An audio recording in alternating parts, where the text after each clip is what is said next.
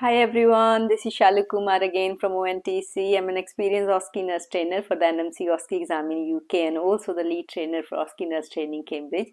In today's video, I will be talking about one of your NMC OSCE clinical skills.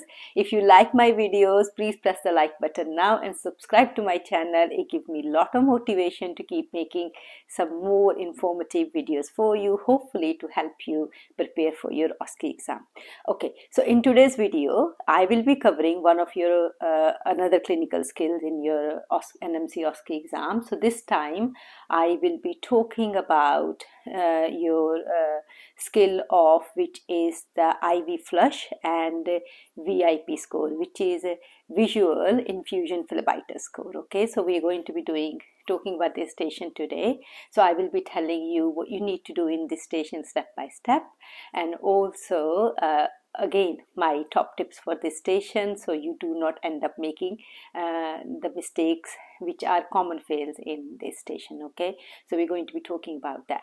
So let's get started. So this station is your 12-minute station. Okay, and so in 12 minutes you need to work out the VIP score, which is visual infusion phlebitis score from the cannula. So they will give you a cannula so cannula will be, venflon will be in the mannequin's hand. Okay, so you can look at the venflon and work out your score, or if you need additional information because it's not very clear on the mannequin, then you can ask additional questions to your examiner, and your examiner will give answers. Okay, so what they give you in this station is obviously, so you need to work out the VIP score and verbalize that score. You don't have to write it anywhere, but you have to clearly verbalize it, and then you go ahead and flush the cannula. And you need to use aseptic non-touch technique for the part when you're flushing the cannula, because that is really important, because we don't want to give any infection in that IV line. So we need to make sure the key parts, which is the port where you're going to flush, and also the front of your syringe, you do not touch. Okay, so that's really important, which we're going to talk about a little bit more during this video. Okay, so what else you're given in this station? So you're going to you will be given a prescription. Okay, so there will be a drug administration prescription, okay, for the IV flush you're going to give.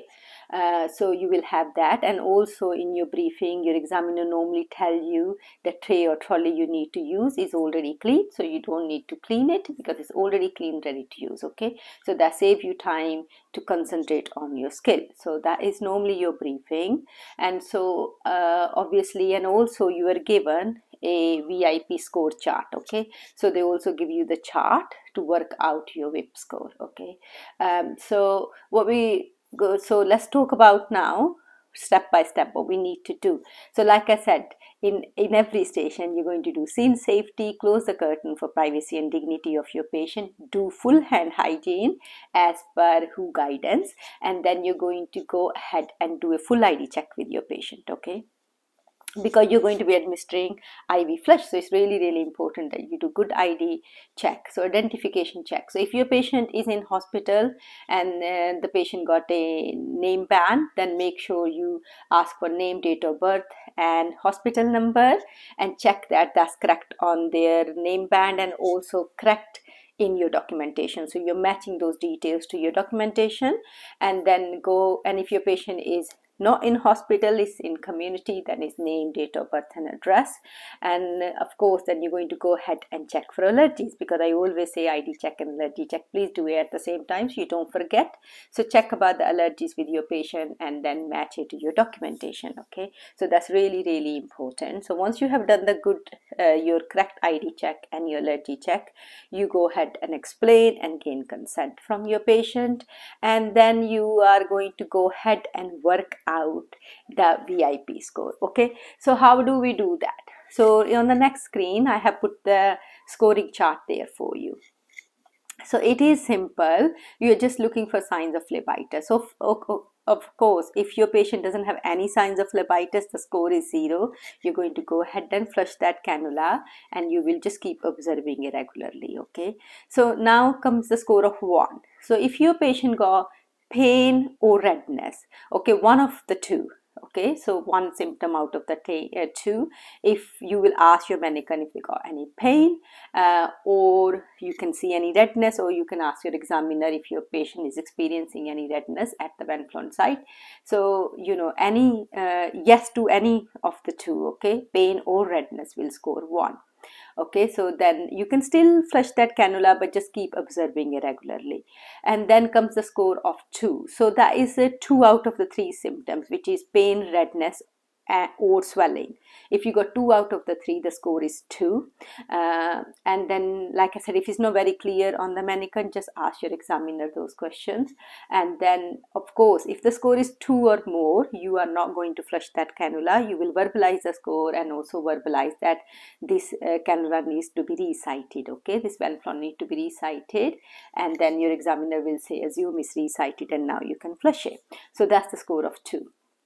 So if you got pain, redness and swelling, all 3 present, the score is 3. If you got pain, redness, swelling and palpable venous cord, the score is 4. And if you got pain, redness, swelling, palpable venous cord, and additionally your patient is pyrexial, got temperature, then the score is 5. Of course, we are not going to flush that cannula for score 2 or more. Okay, if it's 0 or 1, fine. If 2 or more, then you're going to verbalize the English reciting. So that's your visual, infusion phlebitis score, and they will give you this form in exam. So, you know, at least then you know now that what this form should look like and what it means, okay? And then once you have worked out the score, now you're going to go ahead and get ready for flushing this cannula with normal saline. So the normal saline they give you is a pre-filled syringe already, okay? So this will be a pre-filled syringe, we call it posse flush, okay? So they already give you the pre-filled syringe. But before you can do that, you should check the validity of the prescription. That's really, really important that you go ahead and read the whole prescription, starting with your patient name, ID detail, any allergies, what is the name of the IV flush, what time is due, prescriber signature, okay?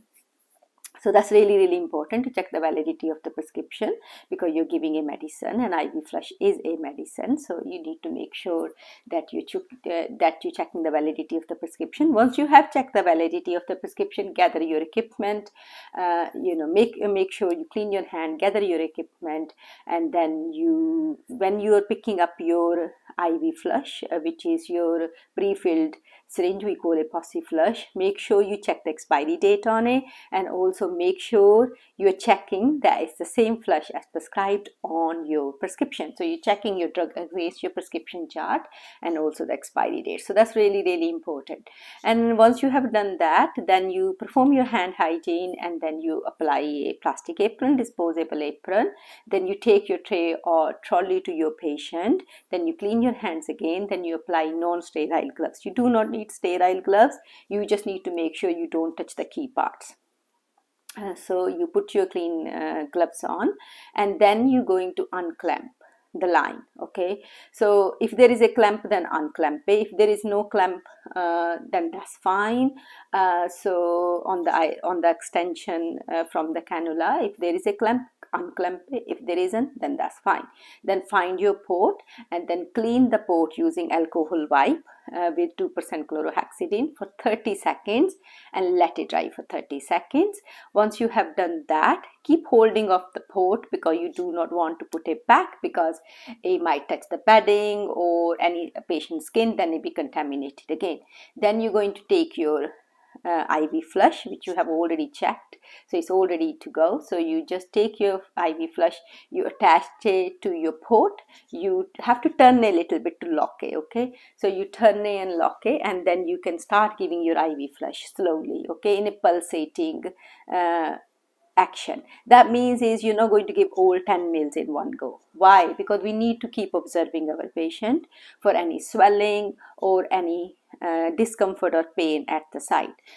So that's why we don't flush in one go. So it's a stop, start, pulsating action, and then you can give full 10 mils. And also while you're doing that, keep watching, keep verbalizing that you need to ask your patient for any pain, discomfort, or any swelling there when you're flushing it, okay? So once you have given full 10 mils, take it out, and then you're going to dispose that off in the clinical waste, and then you dispose of anything else in the appropriate waste bin, and then you're going to take your gloves off, clean your hands, take your apron off, clean your hands, and then you're going to go ahead and date and sign the administration record. Okay, so drug administration record has to be dated and signed, because without that there is no proof that you have given this. Okay, so that's a really important that you do that, and then after that you're going to do your final hand hygiene and finish the station. Okay, now that's the procedure. So okay, so top tips now.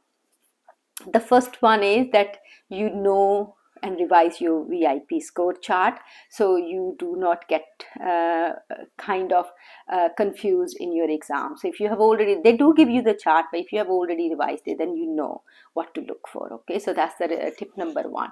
Tip number two is that make sure you check the validity of the prescription. It's really important that you have a valid prescription to give that IV flush. Tip number three is ID check, obviously an allergy check. So that's really important that you have done correct ID check and allergy check against your documentation. So that's really important, because most fails in this station is if a nurse misses the ID check and allergy check and also does not check the validity of the prescription. That's really important that you do that, because you do not want to fail on those points. Okay, so tip number four is your aseptic non-touch technique.